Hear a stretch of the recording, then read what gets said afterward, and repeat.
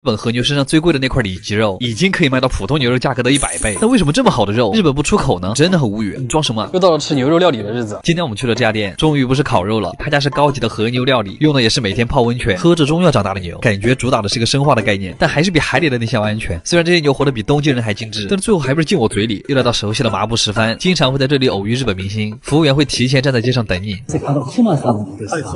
然后把你领到楼下。这么高级，但是只有6个座位，菜单是放在信封里的，虽然很可爱，但是有点土。狗妹，开始吧。第一道前菜就是各种小盘子，像是小时候玩的过家家，但是又很像过桥米线，就是一种想拿米其林但是没拿到，但还是要把仪式感做足的倔强。不是我今天怎么攻击性这么强啊？腼腆一点吧。它是一道可以自由组合的打牛肉，根据自己的喜好做好馅儿，放到饼干上，有一点像吃taco，过桥taco。就是当鱼子一样，加上那个白色的蛋黄之后，肉会变得更像香醇。每一道菜用的餐具和盘子完全都不一样。低温慢煮的和牛配着番茄的味道，像是吃火锅的时候的鸳鸯锅里的清汤锅，但是它有很多小心机，淡淡的牛油香味和柚子柠檬意外的很配。我现在感觉和牛跟什么食材都很配。这个小小的章鱼里面是包了馅儿的，像一个章鱼版的小饺子。里脊肉里面包的是芦笋，外形看起来有点像一个江浙菜，九转大肠。它下面那个酱是甜蒜酱，所以它更能把牛肉的味道激发出来。这家店虽然很高级，但就是上菜太慢了。趁这会儿是一杯鸭汤，就只有一杯鸭汤，高脚杯哎。第一次用这种方式喝鸭汤，好高级啊！它是有点辣卤鸭汤的感觉，但还是有脂肪的甜味。这是一个可爱的带着小熊图案的和牛三明治，它因为把黑松露做成了蓉，所以现在整个餐厅都是汽油的味道。它像是和牛三明治版的费列罗，里脊肉嚼起来就是很软弹。牛里脊真的太脆了。接下来是个甜品，黄油芝士蛋挞。他们家的盘子怎么这么好看？因为都是定制的，比这个菜的设计还好看。它外面那层像麦当劳甜筒的脆壳，但里面比较接近榛果巧克力的味道，又像是在吃水果塔。哇，这个菜很像是砂锅版的花椒鸡。这个就是当天一艘船里捕到的最好的海胆，就会运到这个地方来。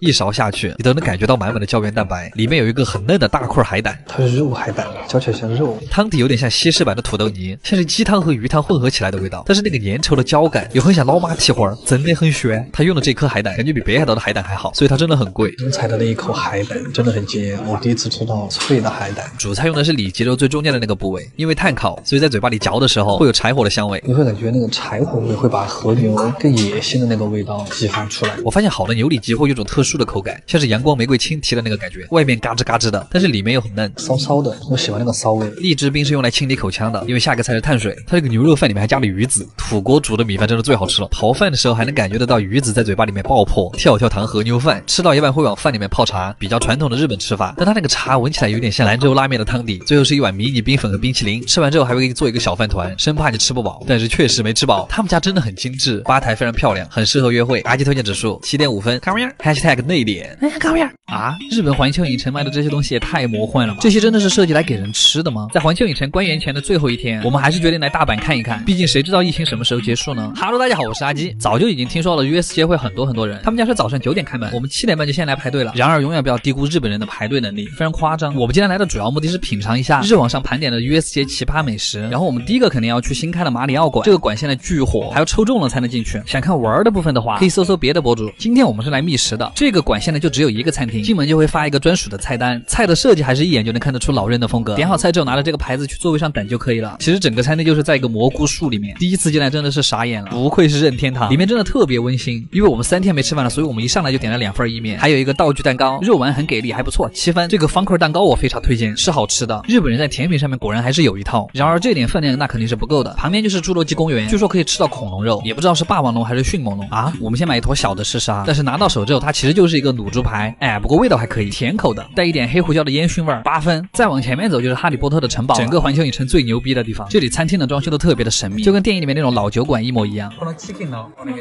菜品没有刻意的添加哈利波特的元素，只是还原了电影里面那个设计。厨师的造型也很可爱，这就是我点的烤鸡套餐，里面是半只烤鸡和一根玉米，还有些烤的土豆。就虽然说是烤鸡，但这个鸡的味道和烟熏鸭的味道很像，表皮烤的脆脆的，但里面的肉还是很嫩，鸡的味道还是不错的。然后这个玉米是真的把我感动到了，这是糯玉米，你们敢信？来日本第一次吃到了糯玉米，这一盘可以给9分。然后追加了一份魔法蛋糕，里面不知道是什么东西还在冒烟，但我有预感肯定不好吃。我们现在把这个魔法酱料给它摇匀，变成粉色之后就可以把它浇在棉花上面。不过姐妹们，我不骗你们，这个真的巨难吃，这个好像是我来日本吃到过最难吃的甜品。拜拜，赶紧到旁边的好莱坞去买了个冰淇淋，小哥的笑容好可爱，买的是草莓和奶油巧克力的，这个味道还可以。天气好的时候买一碗坐在店门口吃，还是非常爽的。但就是旁边这个小黄人馆的音乐太大声了，只有过来把你干掉了。这个园区就是充满了欢乐，包子里面是是咖喱馅的，意外的还不错，哎，7分。虽然还有很多餐厅我们还没去哈，但实在是吃不下了。阿鸡推荐指数8分，卡玩意儿。常说早起的虫儿有鸟吃啊，今天我也算是在日本开了眼界。昨天晚上通宵打 Netflix 上大师，然后现在来吃早饭，总算知道了什么叫日本最高规格的早饭。日本的米其林2星我们已经看过了，那早饭还能有什么花样啊？你问我也不知道，但是还是要试一试吧。9点来吃早饭还是有点早，今天的饭友都是一些爷爷奶奶。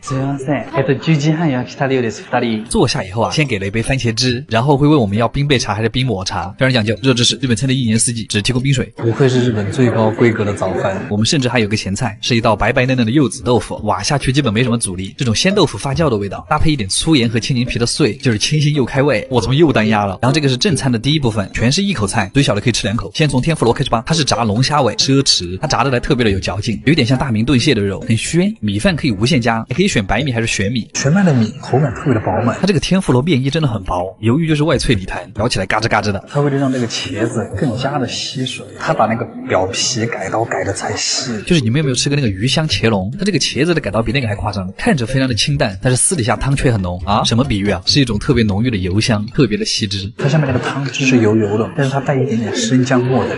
你们也知道鲷鱼本身吃起来就很鲜美，它是芝麻配的鲷鱼刺身，芝麻酱又自带一种坚果的脂肪香气，有点像东北肉冻的感觉。这个菜里面的海藻吃起来特别的滑，现在在家里喝粥，妈妈会拌的小凉菜，这个就很像清炒上海青的味道，接了一点鱼肉的香味，炒了个素菜。这个是在日本早餐里经常可以看到的牛肉酱，吃起来其实就是卤牛肉的味道，甜口的香料和卤水味。接下来是第2个部分，先给我们看了一下玉子烧，这个也是日本早餐的标配之一，它真的很像动漫里出现的那种很诱人的状态。据说什么奥久慈的有机鸡蛋，别的不说，一入口那个奶甜的味道就侵占了口腔，绵密的鸡蛋嚼起来特别有层次感。早上吃那个鸡蛋水真的很美味，这一路吃下来真的是吃开胃了，已经开始问大酱要第2碗米饭了。他家的米饭会给你配很多种吃法，真的很可爱，就是这么小个蛋黄，他拿这么大一个碗给我装。它这个很像小时候玩的那种厨房玩具，鲷鱼拌着蛋黄和米饭，金黄的真好看，有一种寿喜烧的那个感觉，但它配的是鲷鱼。一口下去，粘稠的蛋液混合着略带油脂的鱼肉，包裹着米饭滑进你的喉咙。早上的味觉真的很敏感，它那个料汁巨香，炸肉丸，但它里面配的是紫苏叶，它的里面有点像便利店的炭烧鸡脆骨，加上淡淡孜然香的紫苏叶，配饭真的刚刚好。而且这个蛋黄饭真的可以让每个菜都升华。我觉得他们家的精髓就在于每一个不同的菜都要配一口这个蛋黄饭。科普一下，为什么日本人1年4季都离不开味增汤，主要是里面含有丰富的蛋白质、氨基酸和食物纤维。不是怎么感觉要带货了？没有哈，他们家这个味增汤烤肉味特别重。其实一进他们家就能闻到那个烤鲶鱼的味道，很像夏天的时候在乡下的外婆家用木枝烤小鱼的味道。日本的味道就是每年夏天吃这个鱼，比起刚才的烤鱼，这种白生鱼就会更嫩一点，有一点像浓丽鱼。白生鱼跟怎么做都很好吃，早餐怀石就是好。吃完这些，我们甚至还有个甜品，柠檬果冻和葡萄。虽然今天这顿饭没有什么特别惊艳的硬菜，朴实无华，但是却又充满仪式感，有一种假装有钱人开启一天的感觉。阿鸡推荐指数9分，卡面儿。神奈川，一个我深爱的地方，也是我在日本住的地方。来日本3年了，我也成了被神奈川浇灌的其中一人。你要说最早知道这个地方，可能还真是镰仓高校前，但是你一旦住久了，就会发现它不会成为你爱上这里的原因。但是要来神奈川的话，应该怎么玩呢？首先早上的体验和晚上的体验特别的重要。那我们就从早上开始。早饭我推荐在镰仓的有利多库洛这家店，吃一份很日式的简餐，很便宜。江之店会在你打鸡蛋的时候从你面前开过，所以那个什么打快一点。千年古都的早晨就这么从一只烤鱼开始。当然早餐还有别的选择，你也可以在沿海的比鲁斯看着海景，吃柔软的 pancake， 还可以在喜力乌斯酒店的70楼俯瞰着全市吃早饭。吃完早餐以后还可以在横滨的海边散散步。泡面博物馆一般会是我去的第一个地方，这里陈列着全世界各种有名的泡面。我们中国这边的代表是老坛酸菜面，居然没有泡椒牛肉。当然3楼还可以定制一碗自己的泡面，随便你画什么，随便你想吃什么味道，根据心情来就行。饿了还可以在这来一顿下午茶。接下来你就可以直接坐着江之店开始玩，每个站都很有流量。什么？我的意思是每个站都很值得打卡。海街日记、灌篮高手，还有我最喜欢的倒数第2次恋爱，故事都在这停留过。特别是极乐寺这个站，大家应该巨熟悉。我也不知道为什么，光是这个站的设计就很好看。还可以去逛一下商店街、变层店重建市街。果然这里的街道就是最接近日漫的地方。下午快天黑的时候还可以去逛一下长谷寺，夜晚的灯光和红色的枫叶，小情侣牵着手在这逛街，氛围感直接拉满。但是你要说横滨最美的时候，我觉得应该是晚上，因为这个地方有各种各样的灯光秀。想象一下和喜欢的人牵着手在这个地方溜达，是多么享受的一件事。逛饿了的话可以在，这不是什么，怎么会有人饿这么快？但是别管，我就是想吃那个芝士芋泥和那个披萨。如果这个时候你还有力气，也可以看一下江之岛的夜景。这个地方叫湘南的宝石，每天下午5点开始点灯，亮灯的那一瞬间真的很震撼。你甚至还可以上到灯塔上面俯瞰整个江之岛。其实除了灯塔，岛上还有很多夜景都可以看。但今天其实讲了这么多，也只讲了神奈川的1/10。这一次主要介绍神奈川可以在早上和晚上玩的景点，剩下的就等你们来找我玩了。阿鸡推荐指数9分，卡玩意儿。